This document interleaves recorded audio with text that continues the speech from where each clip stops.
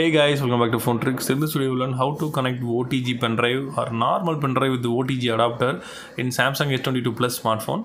Before we start the video, I request you to subscribe our channel for more interesting phone videos. So now I have one OTG adapter on normal pendrive. So I insert pendrive into the OTG adapter. Then I insert this setup into the phone. So wait for a few seconds. Now you can see the USB storage added message coming in the notification bar. So when you click that, so it will navigate into the my files, so you can open the storage files. So this one is a come from pendrive.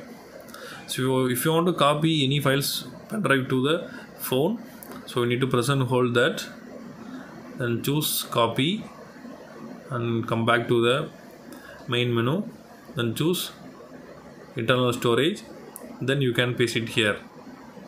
Also, if you want to copy any files from phone to pendrive, so you need to open the particular file. So I will open the file and choose press and hold and choose copy.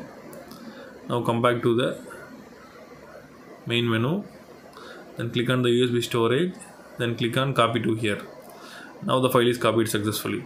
So after finishing your work, you need to click on the USB storage, then choose unmount. Now the unmounted message is coming. After only you need to remove your pendrive. So that's all guys.